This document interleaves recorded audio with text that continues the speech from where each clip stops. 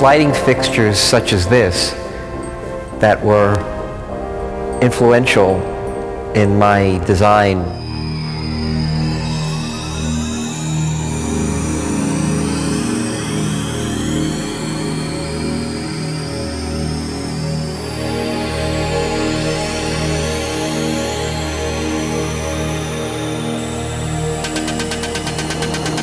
Making a public art project is similar to making a film in as much as you're producing it. There's some discussion about the desirability or the need for public art in the urban environment, and for me it seems like an essential need.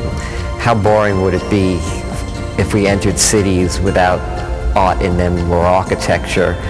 In fact, no one would want to go anywhere if there wasn't for the fact that there was something interesting to look at, and it sort of makes life interesting to live, and it creates sort of an optimistic atmosphere upon which to live your everyday existence. It's just like the kinetics of a body. You know, as one form moves one way, there's another form pulling the other way.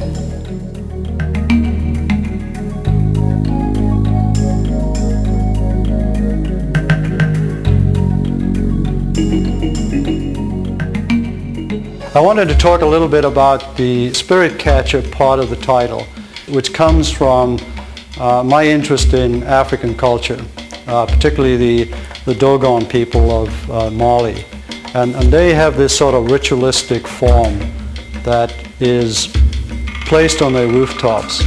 And it's almost like the weather vane in Western culture.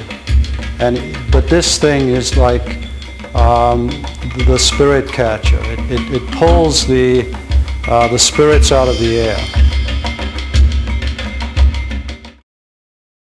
Very powerful, moving.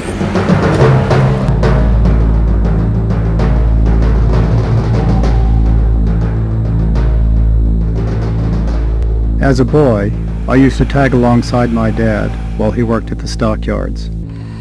I remember seeing crazed Brahma bulls rip 8x8 gate posts out of the bricks as if they were matchsticks, and seeing 200 head of longhorns running wild-eyed across an elevated chute, and learning that, until they were loaded onto a train in West Texas, they had never seen a man.